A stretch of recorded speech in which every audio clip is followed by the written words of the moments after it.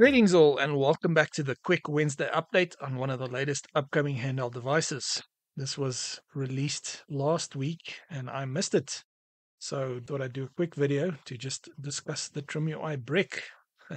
Not a brilliant name admittedly, but it looks quite awesome. So this would basically be the vertical version of the Trimui Smart Pro.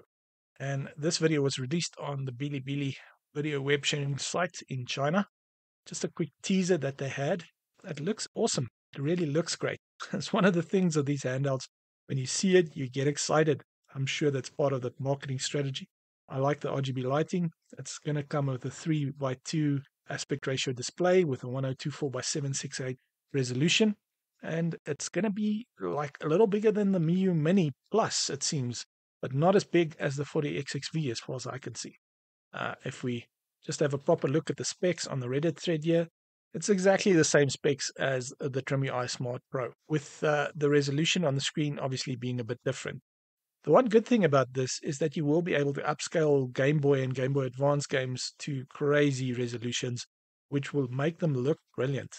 So that's the one good thing. You're going to have good pixel density on this resolution on this type of screen. They have a few pictures up on the Reddit thread, and from the look of it, it's going to have the same D-pad and buttons as the Trimui Smart Pro. A lot of people love that, and some don't. But that's the great thing of the retro handheld scene at the moment. There's probably a handheld for every kind of like and dislike out there. Another thing that's noticeable on these images are the speaker grids on the front, which means front-firing speakers. So me personally, I love the idea of that. I think it's going to produce better audio. We've got to hope, though, that the internal placement of the speakers are better than in the Trimui Smart Pro. So in the original Trimui Smart Pro, if you don't know, those speakers were kind of placed facing towards the side of the unit away from the speaker grids, which didn't make for great audio. But hopefully Trimui learned from that mistake, and we've got better speaker placement on the inside here. The RGB lighting on it looks great. Looks like we'll have an SD card at the bottom, 3.5-inch jack, and a USB-C slot.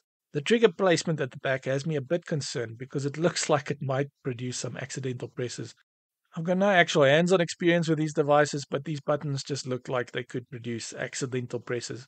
So yeah, that's what we know about the Trimui Brick at the moment. I have no release date at this stage, waiting for that to come. The first question I had is, why doesn't it have an analog stick? Now, obviously, there's not a lot of space for it down here, but given the fact that this unit has the same internals as the Trimui Smart Pro, it means that it will be able to play N64 and Dreamcast games, and N64 games, a lot of them depend on having an analog stick. So will it be able to compete with the likes of the 40XX V that already has an analog stick? That I don't know. I didn't think that the 40XX V was anything worth looking at, but when I saw the review videos, I was quite surprised. So maybe we'll have the same with the Trimui Brick. At this stage, though, the 40XX V just looks like a better option to me.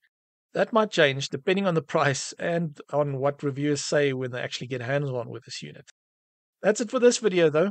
Thanks for watching, and I'll catch you in the next tech update.